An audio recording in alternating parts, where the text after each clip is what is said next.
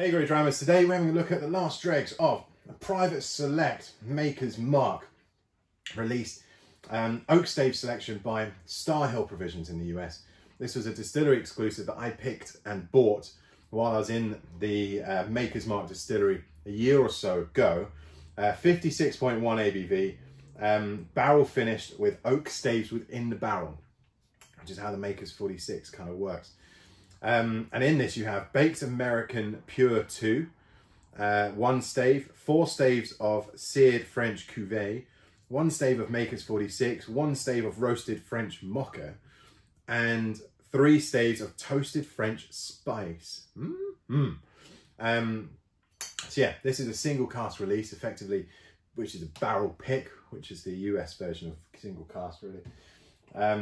And when I was at the distillery picking out this bottle to buy, you can wax anything. Like, they will literally wax anything you want in there with the Maker's iconic red wax, down to those sundae, ice cream sundae glasses. Just dip it, that's fine.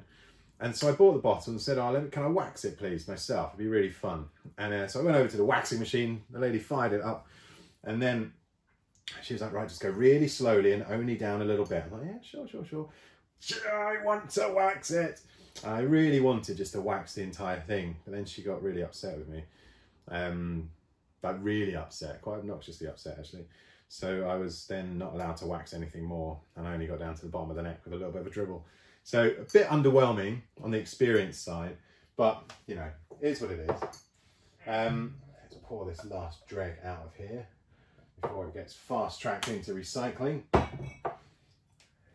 So, the breadth of cask or stave flavour profiles is making a really big nose. Like, that is power.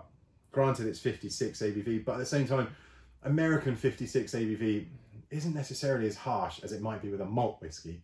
Has really different processes and flavour profiles and whatnot. It's big, it's spicy, it's earthy, it's quite a lot of ground notes, like really earthy actually.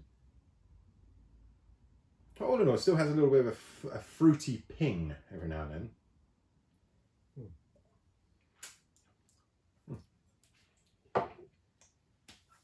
The palate, it is big on the oak, but really sweet, really enjoyable. Finish, next to nothing, but a hell of a lot of flavour in that. Just in that one sip, you've got all those oaky notes, those lovely vanilla notes coming through, lots of fruit on the kind of undertone, then a little bit of spice wrapping it all together, which will kind of come from that ABV, I think, and kind of just give you that higher strength perception, but still quite an eloquent whiskey with a lot of depth and interest there as well. One day, if you get a chance to go over to Kentucky, when we're all allowed to fly and do fun stuff again, I would definitely pick one up, even just for the enjoyment of it. And I believe the Whisky Shop in Manchester has at least one of their own barrel picks from Makers. So check them out as well. You never know, maybe awesome. Cheers, until next time.